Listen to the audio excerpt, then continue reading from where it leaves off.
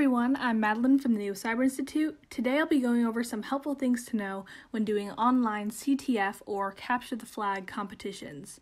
All of the tips will be based on interactions with web pages. Now, the most basic but useful way to gather information is to look at the source code of a website. This can be done by right-clicking and selecting View Page Source. Here you're able to view the basic HTML, CSS, and JavaScript behind the website, as well as the general structure. And what's in green are usually the comments. Comments are not actual code that runs, but rather things to help the reader of the code make sense of it. For any CTF competition, checking the source code is a great first step.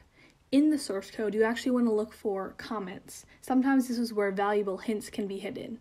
Also, look for links. Seeing where those lead to or what types of things are linked can also be helpful.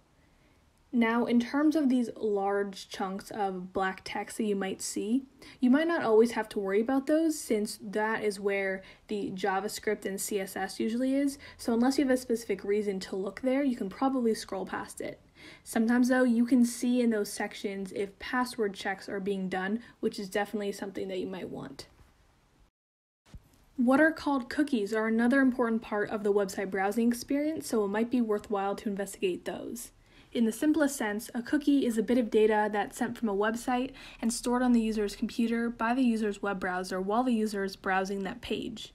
So, they help the website store information about each user, and the cookie themselves contains a name and a value. You likely recall getting a pop-up on a recent site you visited asking for your permission to use cookies, since most sites do.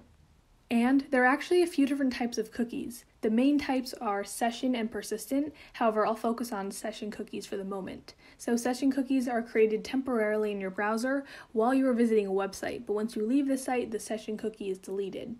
Something called session guessing can be done if the value of a session cookie is not randomized properly. You want to look for a pattern in the value assignments of each cookie. For example, does every time someone log in the value increase by 1? If so, you can use this pattern to your advantage and you can try to edit the cookie to have a specific value of the person who logged in before you, for example. But where can you look for information on cookies? In a few challenges I've completed in online CTF competitions, sometimes the information can be found at the top of the browser if you're working in an artificial environment. However, more likely you're going to have to look in other places, for example, the HTTP header. HTTP headers let the client and server pass information to each other with an HTTP request or response. This can also be known as communication between the front end or back end, or the part a user sees and has control over versus the side they have no control over. This side includes the database. There are probably a few downloadable programs that could locate such headers for you, but you can also just right-click the page and select the Inspect option.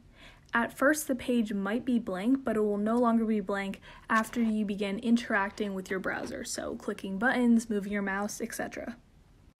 The Inspect option is super useful, and I definitely recommend digging around to see what other tabs could have information that would be helpful in completing a CTF challenge. As you can see, right now I'm just poking around the Neo Cyber Institute site, and you can see what code corresponds with which elements.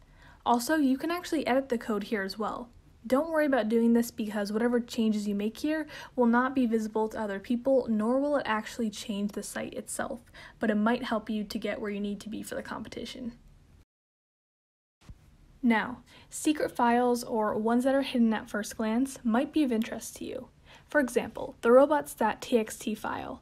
This file tells what are called search engine crawlers which pages or files the crawler can or cannot request from your site. So in competitions, this file can often be a list of all the secret web pages that the owners of the website don't want you to find.